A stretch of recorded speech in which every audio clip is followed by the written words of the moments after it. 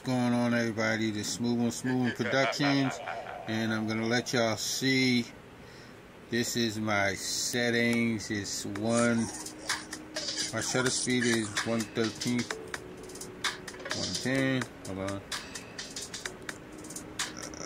And my aperture is 2.8.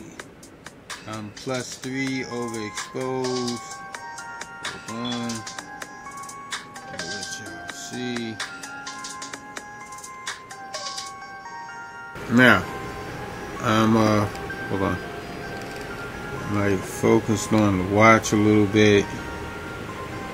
As you can see on the screen. Okay.